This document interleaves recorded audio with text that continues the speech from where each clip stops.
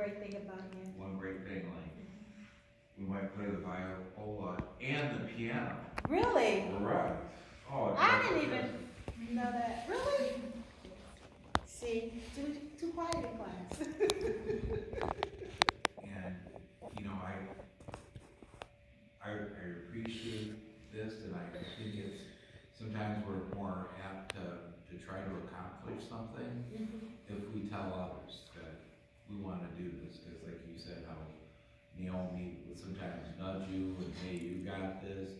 If more people are aware of what type of goal you're trying to set for yourself, you might get some feedback or encouragement. So, you know, before we dismiss, will we be able to maybe do that tonight? Absolutely. And I'm here, y'all. I am your biggest fan, honestly. That's why I gave y'all my business card. And my students like Melissa Hunt Sappy, her son had a big birthday party. It was the night of the blizzard. Something that would have taken me like 10 minutes to get there, it took almost an hour. And we're like, hey, I was like, Mama Jay. I was like, hey, let's party, you know. I'm going to bar mitzvah, I'm going to parties, I'm going to games, because I'm here for y'all.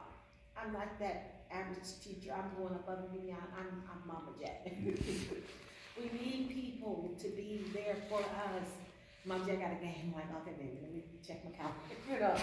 But no, we have to be connected. You need, the more support, the more positive synergy, energy around you, the more focused you'll be.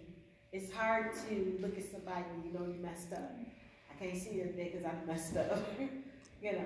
No, but when you got a great positive network around you, helping you to stay focused, you will stay focused. Because one thing, our daughter, she graduated from Wayne. Guess what? She's 24 years old.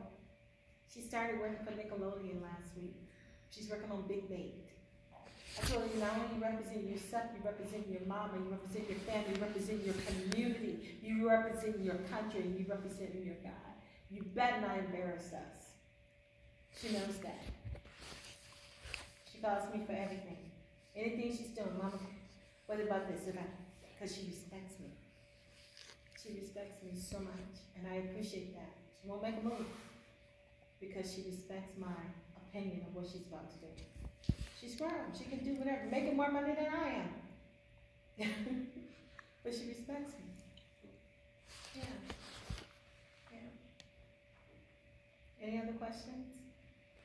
Olivia, you had your hand up. Oh, yes. It's not a question, but I was just going to say that it is really amazing that the power of what others can do to help you achieve your goals or focus. So I also am back in school, and I was debating if I even wanted to do it, and I had people in my corner that were like encouraged me to do it, and I'm really glad that I am doing it. So.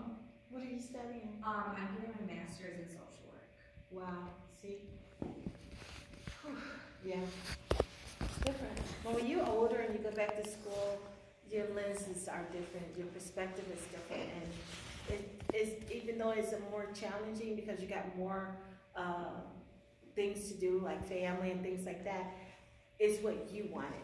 Is, you know, if you're going at that age back to school, you want that. And you won't get that. Yeah, it's a totally different thing versus mom and dad paying for your first 4 years or something. You know, no, no, you want that one, and you're gonna get it. I encourage you to just stay focused and keep the people around you so that you can achieve that. It's honestly, it goes by so fast. I just started school. It goes by so fast. It does. Anybody else? Well, let's give Ms. Francis a